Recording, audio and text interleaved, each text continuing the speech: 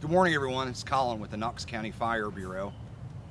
And today we're going to talk about one of the three parts of your home fire safety plan, and that's fire extinguishers. Along with having a practiced home fire safety plan and working smoke alarms, having a fire extinguisher in your home and knowing how to use it is very important, especially now that we find ourselves in the home heating season.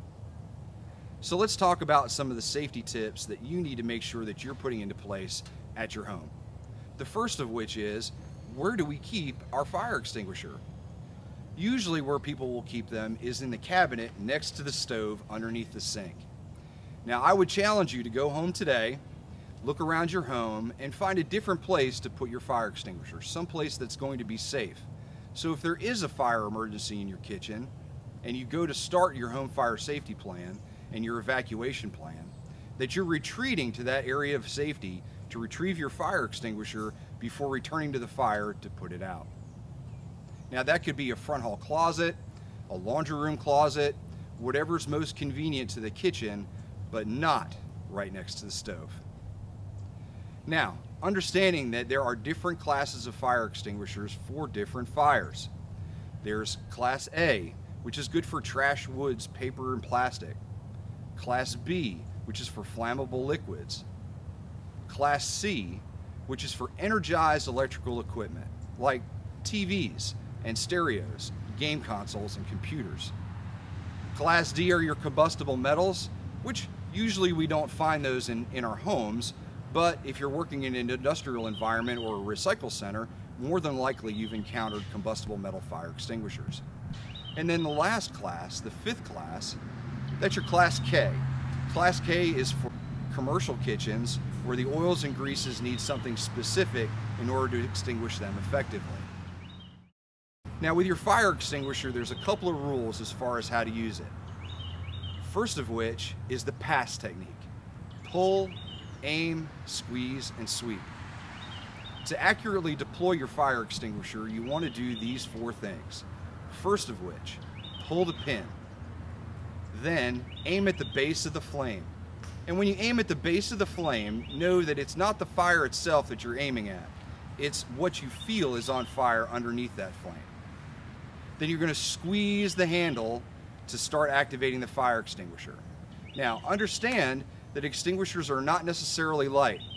So we always want to make sure that we're carrying it and squeezing with our dominant hand and then guiding any hose that may be equipped to the fire extinguisher with our non-dominant hand. And then sweep side to side in a nice, steady fashion from one corner of what's on fire to the other and back until the fire is completely out. Now, there's two choices as to how this is going to end. The fire goes out or the fire does not. And remember, if you've used the fire extinguisher correctly and the fire doesn't go out, it's your cue to leave.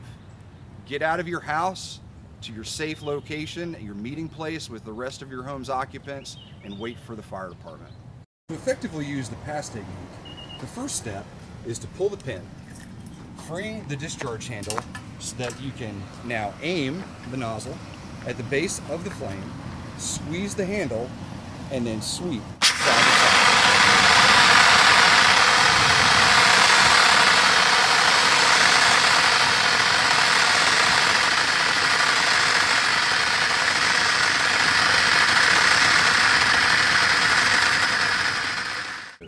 Make sure that your family has a home fire safety plan, and that plan is being practiced twice a year.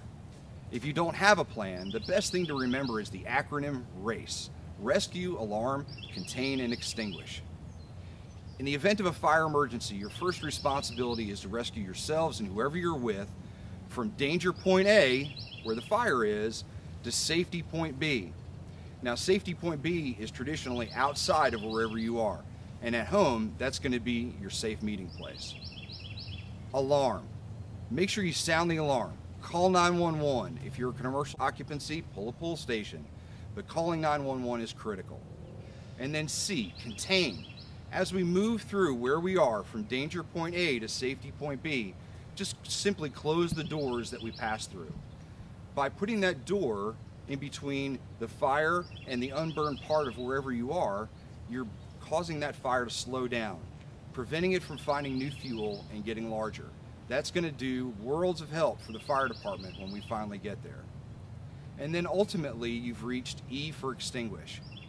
And if you have the right fire extinguisher that's the right size and type for that fire, and you feel confident that you can extinguish it, then please, by all means.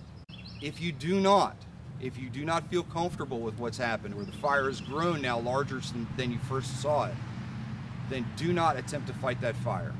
Exit the structure, go to your safe meeting place, and wait for the fire department to arrive.